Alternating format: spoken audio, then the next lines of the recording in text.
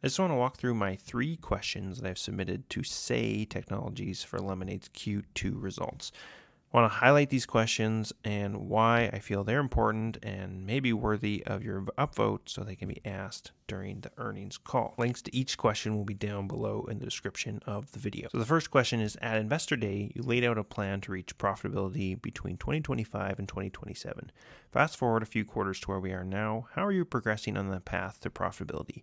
Can you give a timeline update of when you think profitability will most likely occur? The most important thing right now for Lemonade is when will they reach profitability? Will they reach profitability, and when will it occur? So if we can squeeze any little bit more of information out of them, could be really, really beneficial. So that's why I asked this question. Next question I asked is, how is the amount of give back calculated? Your website gives the impression that after a flat fee, the remaining premiums from each charity selected cohort are given away, but your S1 makes it seem more at the discretion of the board. Can you explain more how it works? But I wrote this short thread on the give back the other day on Twitter. I'll also link this thread down below in the video description. I explain the give back works, but how Lemonade creates a cohort of customers who select the same charity in a given year, and then they look at the loss ratio for each charity selected cohort. So within each cohort, they then decide whether that cohort deserves to have any money given back to its charity. The website shows that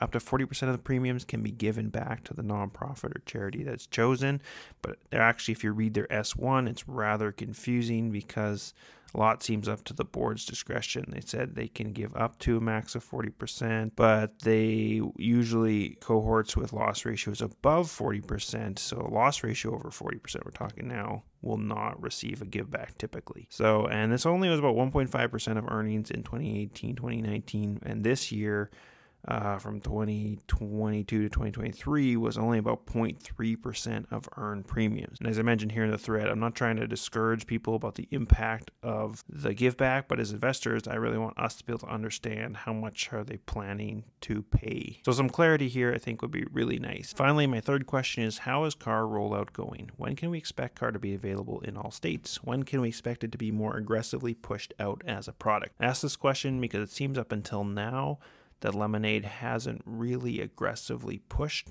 CAR as a product. It's being added slowly state by state, and even within each state, they're having growth. But Investor Day, they talked about how there's over 300,000 customers waiting for CAR, 25% conversion rate from existing customers, and a massive $320 billion addressable market. So I just want to know better, how is this product's rollout going, and when can we expect it to be available in all states and more aggressively pushed as a product? So thank you for considering upvoting these questions. Again, they'll all be linked down below.